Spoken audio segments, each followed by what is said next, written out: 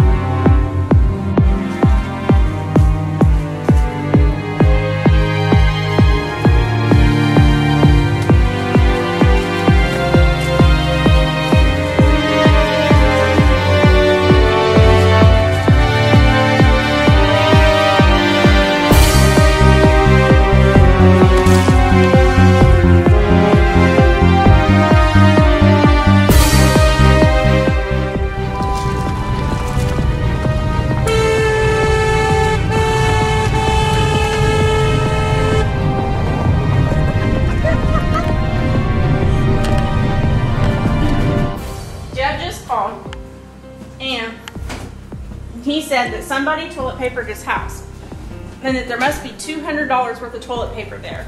And whoever did it was good because he didn't hear a thing until somebody laid on the horn when they left. And he didn't think anything about it because he's never been TP'd before. Nobody's ever rolled his house. So he just laid there like an idiot. But then he said somebody called his telephone number under a blocked number and went woo in the phone. Then that's when he got up and figured something must be going on, and he saw the toilet paper. So we're gonna go check it out, being that we're such good friends and want to be there to support him. Cheers. Remember, We've been nowhere. the best advice, when one's gonna lie, those who knows the most facts are the ones telling the most lies. How do you feel, Ted? Oh, since this is the first time I've been toilet papered or rolled, we've been going, I'm flattered.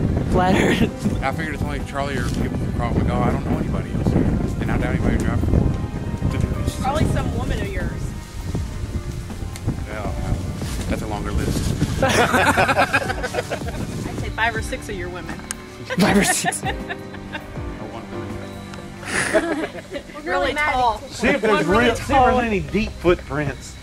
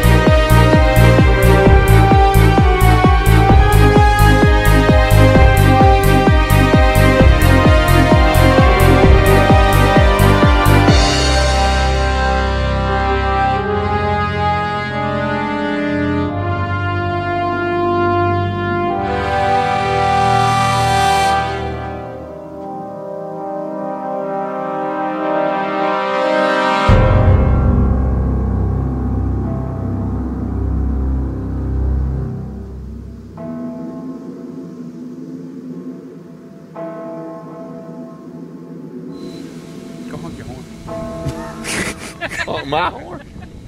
It was you. No, it wasn't. How else could you get everybody so organized with a camera?